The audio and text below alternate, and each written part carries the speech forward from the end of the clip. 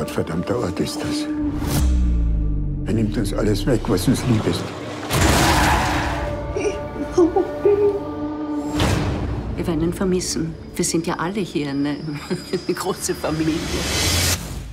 Gott schenkt uns Leben und er nimmt uns Leben. Wie kannst du nur so ruhig bleiben? Macht das der Beruf? Hast du so viele tote Menschen in deinem Leben gesehen, dass es dir mit Papa nichts mehr ausmacht? Ich habe irgendwie komische Sachen gefunden. Nein, seine Frau, wer sind Sie? Ich will wissen, was hier los ist, verdammt! Die toten Mann!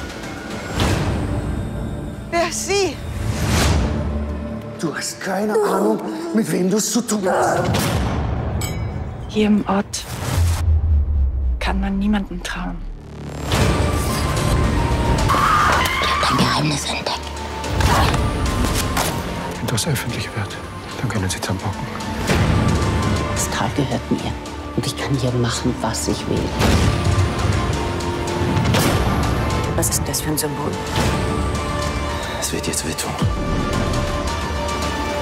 Die Totenfrau. Immer wenn irgendwas passiert, ist sie gleich ums Eck.